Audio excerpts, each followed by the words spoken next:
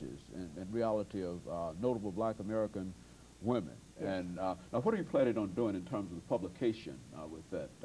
What are some of the things that you've seen as the possibilities for this massive work, Dr. Smith? This book can serve so many purposes. Already, it is very important for as a reference for courses in Black literature, Black history, on Black themes, especially when the student has to do some biographical work.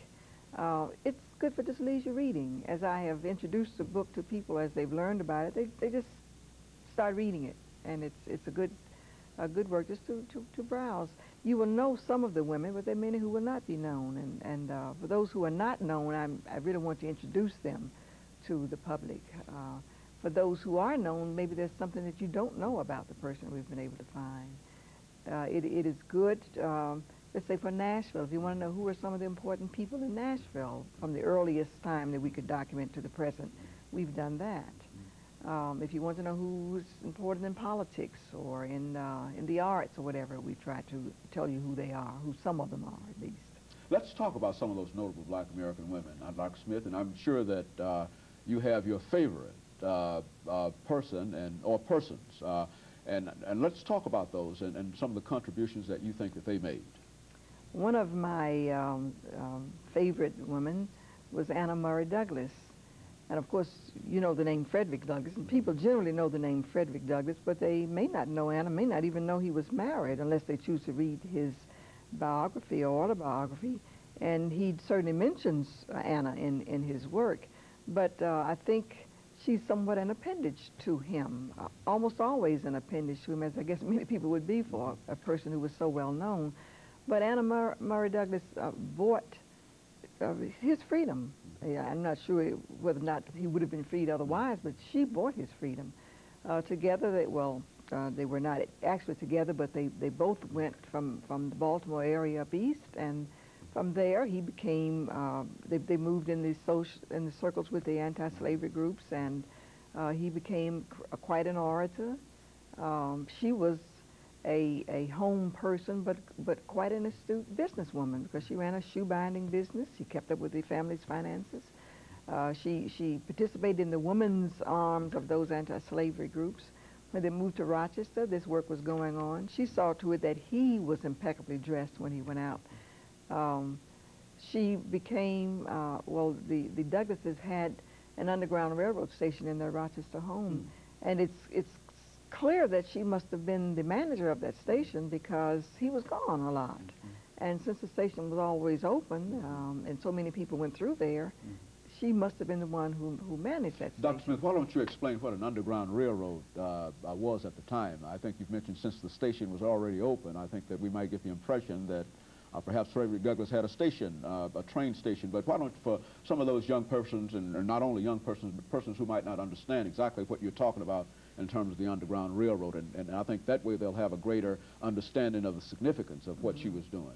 Well, this was certainly during the period of slavery, and in the slave states, of course, slavery was legal. Slaves rebelled against that, and they escaped. And when they escaped, they went to the free states. And there was always a station. There were stations along the way to receive them, to help the slaves along the way. And that's what was happening in Rochester. Many of those people went on to Canada and other places from there.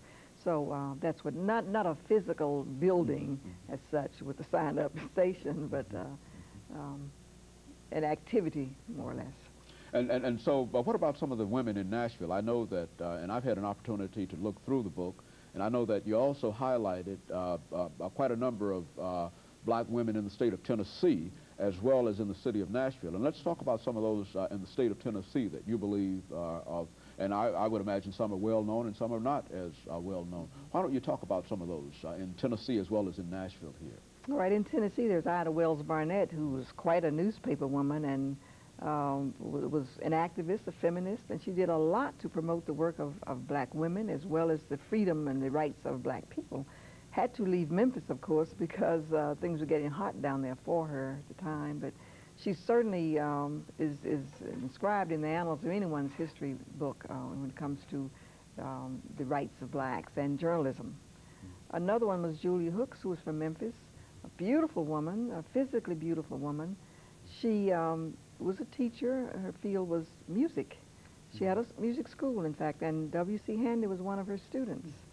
She was the grandmother of Benjamin Hooks, NAACP fame. In Nashville, there were several. One was Ella Shepherd Moore, one of the Fisk Jubilee singers. Now, we hear a lot about the singers, and perhaps we've heard a lot about Ella Shepherd. It's a name she's perhaps better known by Shepherd. But I particularly liked her because she, too, had been born in slavery. Her mother threatened to throw her in the river rather than, as many slave mothers did, rather than have her grow up in slavery. The family separated because of slavery. The mother was sent to Alabama, I think, while the father stayed here. The freedom did not come. He then married, later on married. He had moved away with Ella. Ella became interested in music, apparently had a talent there, and learned to become quite adept at it. She came back to Nashville, studied at Fisk, became very important in the singers as sort of a manager or something of that sort. Took them on went with the singers on when they toured Europe. Her diaries are very important because they talk about the culture of that area and how they were treated there.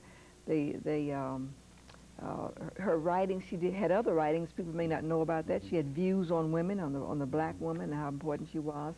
And the touching part of this is that later in life, Ella and her mother were reunited, and they lived together in a house on the Fisk campus until the mother died, until all of them died.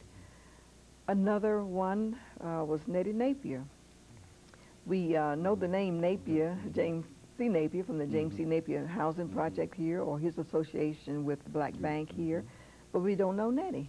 And they were quite an attractive couple, a prominent couple in Washington circles and in Nashville circles. But some of the women of that period were important in their own right, and she was certainly active in the rights of women and was interested in improving the care of black families and black children, and we know her for that reason. Another one was... Say something about Billy Hale, oh, that's because one. I think, yeah,